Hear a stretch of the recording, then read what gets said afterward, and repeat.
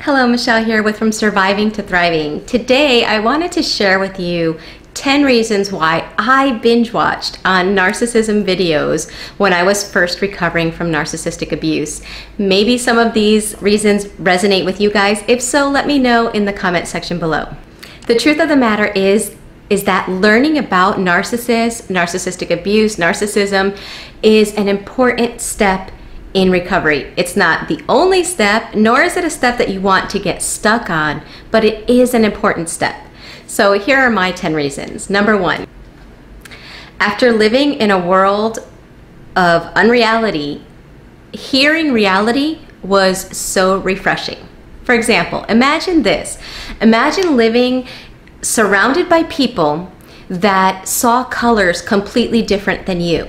So when you saw a red wall, everyone would say, no, that's yellow, or different shades of yellow. Somebody might say, well, no, that's mustard, but it was nothing like what you were seeing it. When you saw black, they said, no, that's completely white. And you lived in this world surrounded by people that were repeating these realities that were so far from the way you saw reality, or in this case, how you saw colors, that after months, years, maybe a decade of being surrounded by that, you began to see colors completely different. In fact, not only did you see colors differently, you began to question your sanity.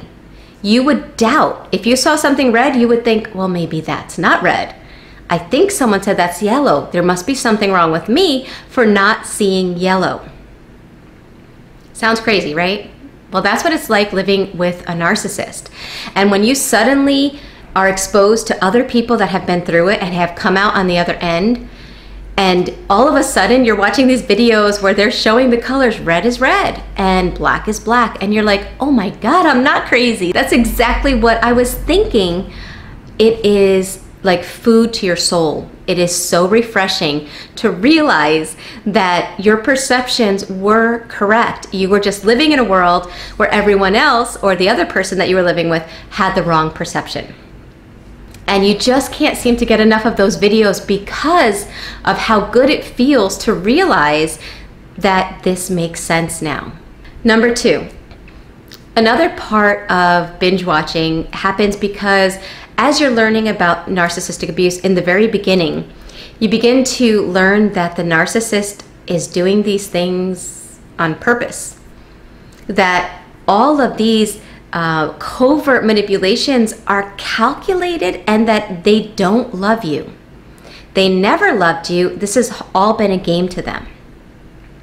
So sometimes we're watching these videos thinking, no, but that can't be true, because most of us that have fallen victim to narcissistic abuse, we're sincere people. We show who we are. This is us.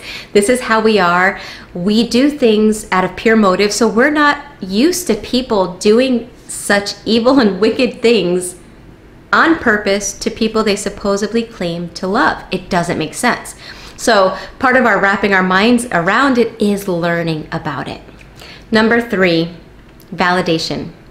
When you've lived with a narcissist for a long period of time, you are never validated.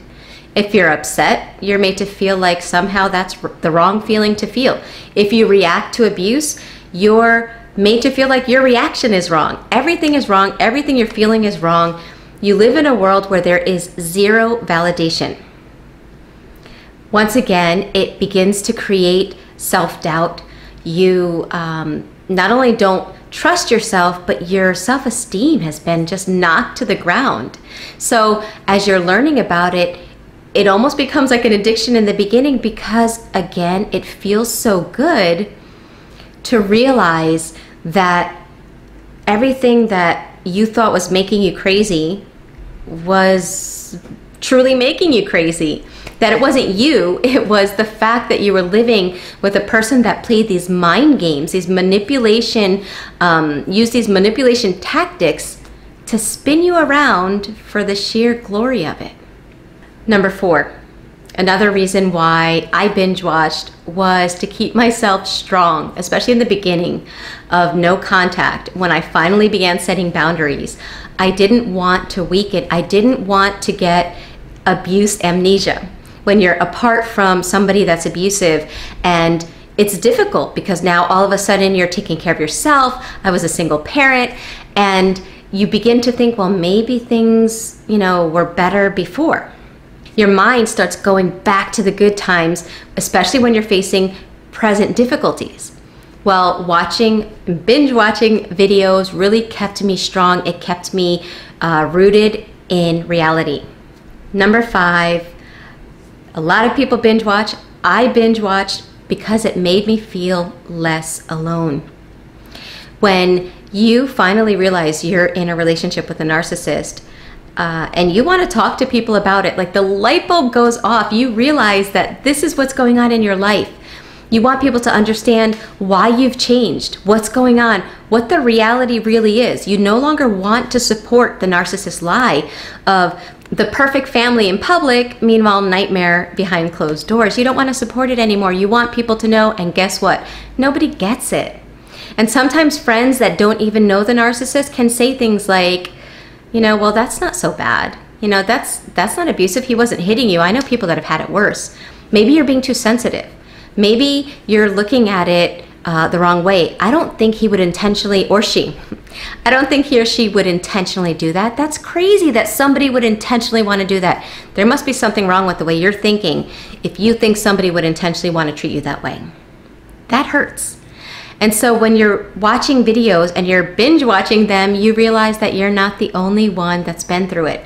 Your way of thinking and feeling is not isolated. There's so many people that have been through the same thing that completely get you. And for the first time in a really long time, you feel less alone. Number 6, another reason, and again, these aren't in any specific order other than the fact that I thought of the reasons, but they weren't necessarily the order of how I felt at the time. But they were things that I felt while I was binge watching. Number 6 was a need to make sure that it wasn't me. When you've been in a relationship with a narcissist, they have you convinced that it's you, especially because they provoke your anxiety slowly.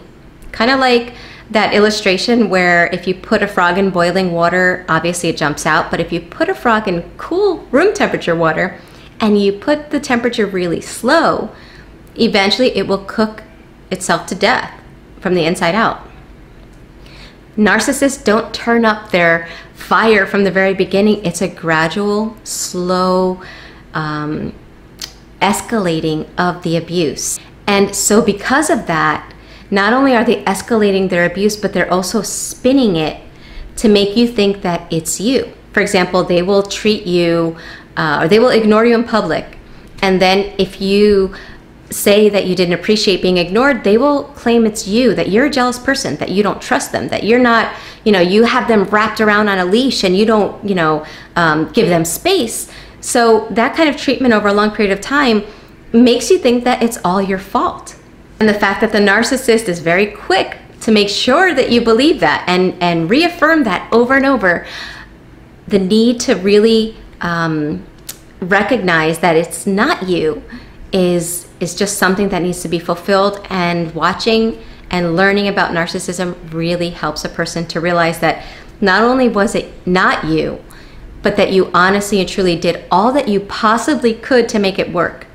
But in the end, it takes two. One person cannot carry the load of 2 people in a relationship, especially if the other person is pathological. Number 7, another reason to binge watch is to gather strength.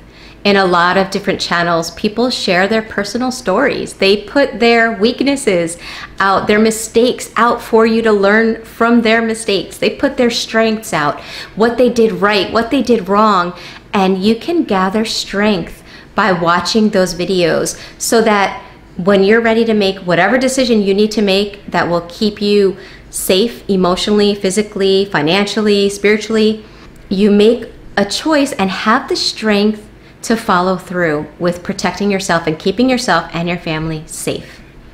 Number 8, another reason why it's good to binge watch or learn about narcissistic abuse and why sometimes it's like an obsession at times is because you start to realize that now that you're out of that relationship, Narcissists are everywhere. Not that you become like scared of every place you go, but you recognize and you begin to see narcissistic traits in the workplace. You begin to see it in different family members. Sometimes you evaluate your upbringing and you're able to see how it affected your childhood. You may even notice it in friends, in certain friends. So that education, it's like there's no end to it, in the sense that it keeps you on your toes as far as how to face situations, different situations with different kinds of narcissists, different levels of narcissists, so that you can continue to strengthen yourself and not be affected by toxic people. Number 9, the information that you learn about narcissistic abuse helps you put your life together like a puzzle. When you're with a narcissist, it's like your reality has been shattered. So you see the pieces of the puzzle, but they don't make sense and they don't fit together, and nothing seems to go with anything, and it's very confusing. So once you learn about all of this, everything begins to make sense. You begin to notice the red flags that you ignored.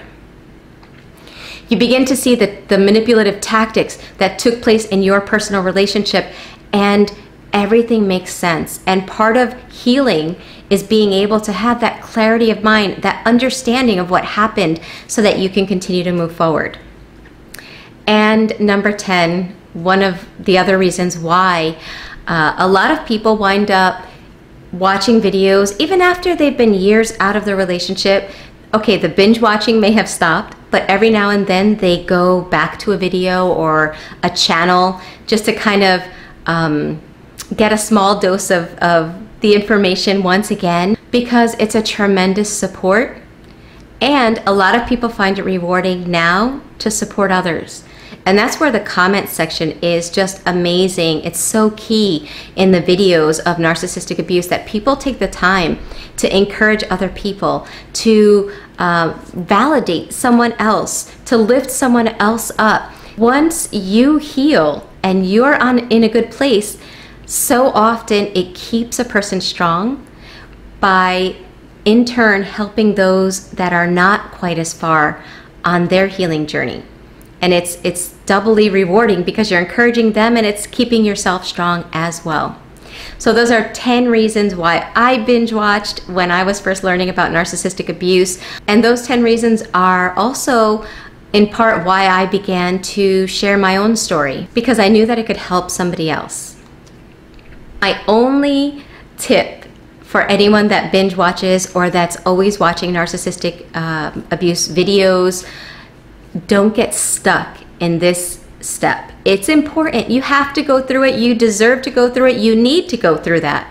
You need that education. Just don't get stuck there and forget that the next step is putting the focus not on the narcissist, but on you.